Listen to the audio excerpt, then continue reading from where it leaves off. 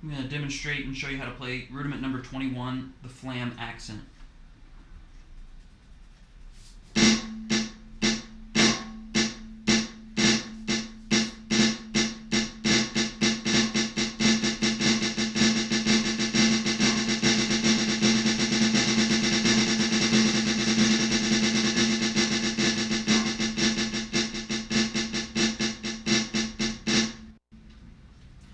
Okay, the Flam Accent is played with two sets of triplets, starting with a flam, and then the sticking alternates from there. So if we start out with a right-handed flam, which is the right hand accented on the flam, right-handed flam, and then alternating in the triplet left-right, and then a left-handed flam, and then alternating on the triplet right-left.